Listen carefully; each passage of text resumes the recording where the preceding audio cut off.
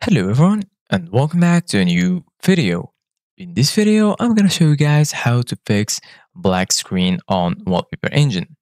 So if you guys want to learn how to do it, just go ahead and follow the steps that I'm gonna show you. So the first thing that you need to do guys is go to your task manager by just going down to your taskbar, right click and then click on task manager, or you can also go to your keyboard, click on control button plus shift plus escape. Once you do that, the task manager will pop up. Basically guys, once you're here, just go to details. Once you're here in details, just scroll down until you find the task manager. As you can see guys, this is the task manager. This is the wallpaper engine. So just right click on it and then go to set priority and make sure it's high or above normal.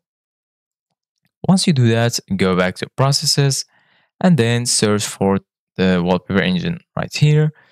It says this one, UI32. So just right click on it and then click on end task. Once you do that, just go ahead and click on Windows plus R on your keyboard.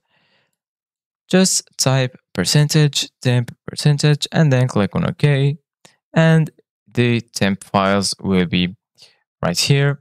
Just select any one of them and then click on Ctrl plus A in order to select them all and then right click. Go ahead and click on delete. If you get this message, click on check do this for all current items and then click on skip. Same for this one, skip, and then you're good to go. Just close the temp folder and then all you need to do guys right now is launch Wallpaper Engine again.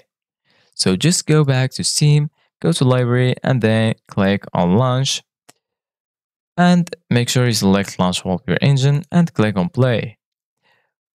So once you do that, then Wallpaper Engine will be launched and now you're good to go.